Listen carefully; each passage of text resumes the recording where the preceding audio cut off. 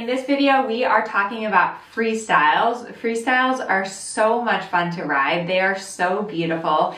And I really think that freestyles bring out this kind of magical connection that we have with our horses. So I'm gonna give you some tips if you are thinking about doing a freestyle with your horse. I'm gonna give you some tips to help you. And then I'm gonna do a voiceover of my Grand Prix freestyle with Natasha, which is just beautiful and so much fun to ride. So a couple of things if you are thinking about doing a freestyle. First and foremost is check the rules. So I'll put like all of the rules and resources down below here.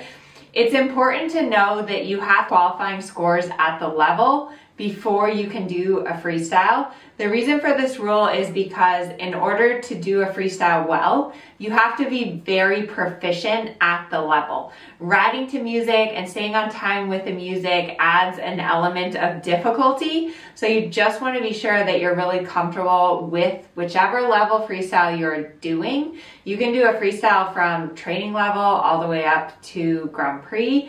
At the FEI levels, the only levels you can't do freestyles for are Prix St. George and I2. So you could do a I1 freestyle and a Grand Prix freestyle, but no Prix St. George freestyle. I don't know why that is. Let me know in the comments if you do. But, so be proficient at the level. Then the second thing is when you're designing your choreography, make sure to include all the compulsory movements at that level. So like I said, check out the description, I'll link below, but at each level you have to do certain required movements and make sure to put that into your choreography. Usually what I do is I look at all the movements that are required and then I write a floor plan that I like for my horse. I try to think about starting with what are the best movements, highlighting what they can do well. You want to try to make the choreography a little bit challenging and difficult for your horse, but make sure that it's doable. Don't do something so hard that it just becomes like totally messy and a disaster. So then once I've done the choreography, I ride through it a few times. I double, triple check and make sure that I have all the movements that I need included in the choreography, and then I do the music. I've put together my own musical freestyle for third level just using iMovie and like picking 3 songs that I like and then kind of blending them together. But I would recommend if you're doing an upper level freestyle that you hire a professional. So for Natasha's music, we hired a professional and he actually composed the piano music to her, which is just amazing. You want to make sure that the music that you pick really follows the rhythm of your horse. So, you know, figure out how many beats per minute your horse's trot is, the walk and the canter, and then make sure that your music follows exactly your horse's tempo, because that really is how you make the musical freestyle beautiful. Freestyles can be really fun. They're definitely challenging. I remember the first time that I rode a freestyle, I was so nervous that I was gonna be on the music and that I was gonna finish at the correct time. So like anything, the more you do it, the better. The more you practice, the better you get at it. With Natasha's Grand Prix freestyle, the first few times I was so worried about staying on the music, but now I've ridden it probably like 10 times and you get to where you know the music really well, and so then you can even make like little adjustments within the freestyle pattern itself, which is super fun. I listen to the music over and over and over again, like when I'm warming up, when I'm tacking up. That really is the best way, is once you have your choreography and you have your music, listen to your music over and over again, and if you have a video of you doing the pattern that you can play with your music over, that's the best. So let's pull up Natasha's freestyle and see what we have to say. This is Natasha's freestyle. I always start the music over near the letter P. After the judge rings the bell, what you'll do is you'll go to the place where you start and raise your hand. You always want to put in, I would say, like 10 to 20 seconds of music before your first halt. And you want to time it backwards so that you know exactly where to halt. And then, like I said, how do I know where the halt is? I've listened to this music like thousands and thousands of times. And so there's like a little change in the music, a little transition before I go into that halt.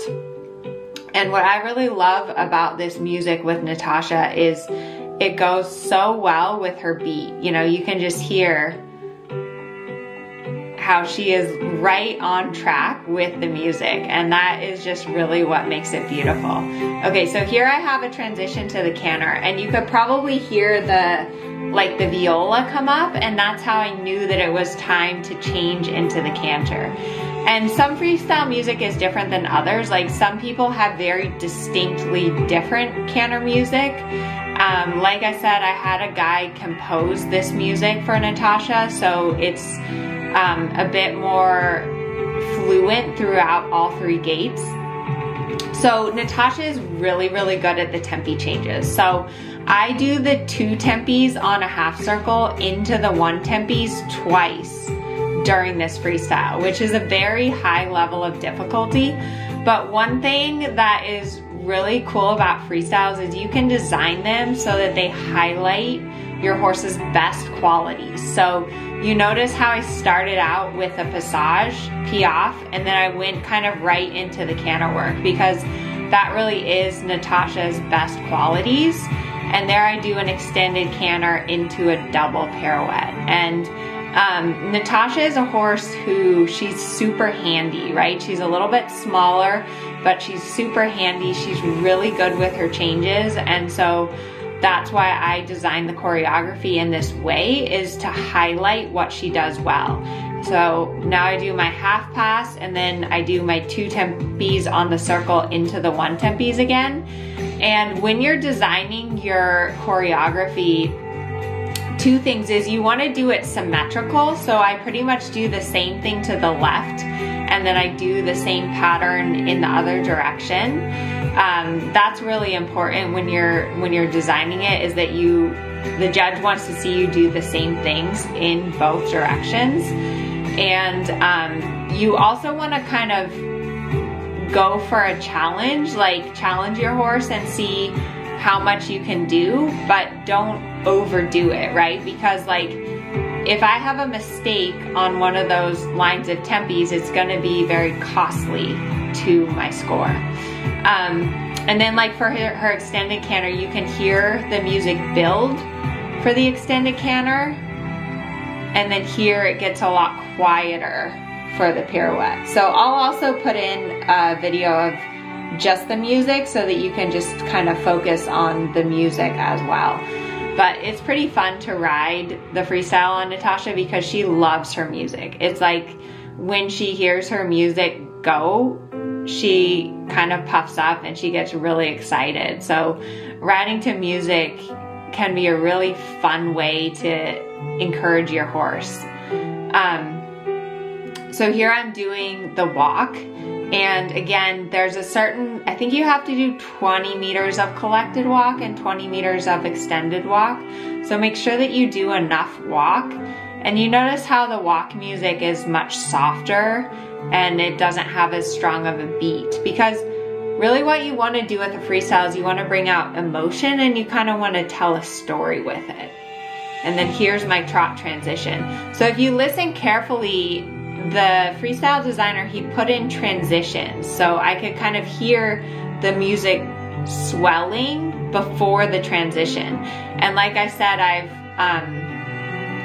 ridden this freestyle so many times that I know the music pretty well. It's tricky if you get ahead of or behind your music, because then you have to kind of hurry up to catch up. So the first few times I rode it, I got way ahead in the canter because I was just like rushing through it too much. And so then I had to like really collect her and wait and make time. So that's why you have to have extra control. Like you have to be very proficient at the level before you do a freestyle, is because you have this added component of trying to stay on the beat. And then here we do our extended trot and then back to the passage.